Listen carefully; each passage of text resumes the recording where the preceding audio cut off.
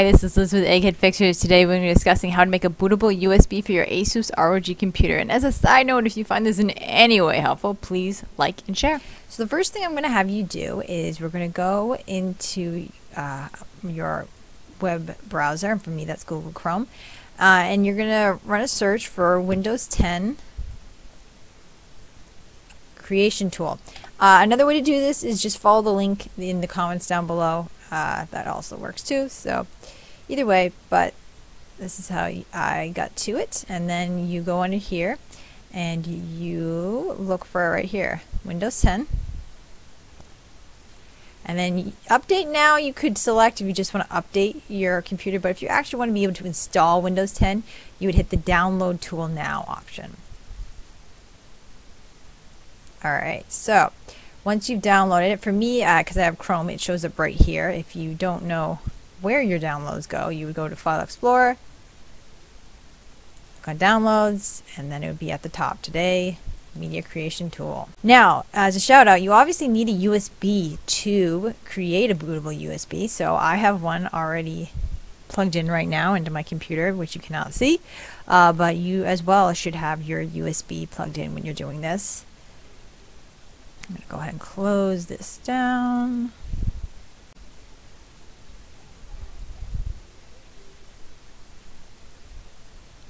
Alright, so now if I once again, if I wanted to upgrade the current computer, you could select this option, but we're going to go for Create Installation Media. As you see, USB flash drive, DVD, ISO file, things like that.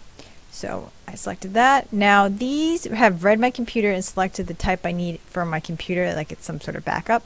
So you might want to read through this, because if you don't want this configuration, like say you have a very small computer that you need to run a 32-bit architecture, then you would unselect that and go ahead and change that. Also, maybe the language and things like that. But I'm just going to use the recommended settings, because realistically most computers run with these exact options. There is also a useful option where you could select both if you might be installing a 64 or a 32-bit, depending on, like, say you're going to go back and forth. Although I found that when I selected both, it did not work as well for all the computers I was repairing. But anyway, on to the next thing. So then we hit the button to go next.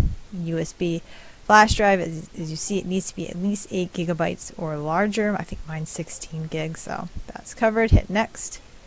You select the drive from the list. Make sure you know what yours is called. Mine is this one right here. There's no other options. If you're worried about getting the wrong USB, then maybe just unplug the other ones and refresh the drive list. Alright, and then I hit next, and then it downloads forever. So I'm going to go ahead and speed up so you can see the next step. As you see, it's finished downloading, and now it's creating the Windows 10 media or Windows 10 USB. So just a little bit while longer and I should be all set.